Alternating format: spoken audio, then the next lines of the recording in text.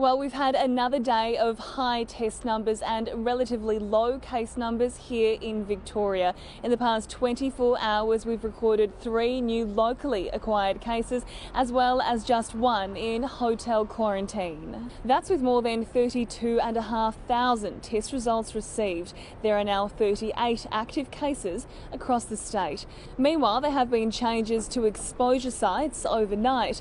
There are currently around 100 sites across the state. Some new locations have been added, while others already listed have had their directions strengthened. Exposure sites in Abbotsford, Collingwood and Springvale have now been reclassified. If you've been there, you'll need to get a test and isolate for 14 days, even if you test negative.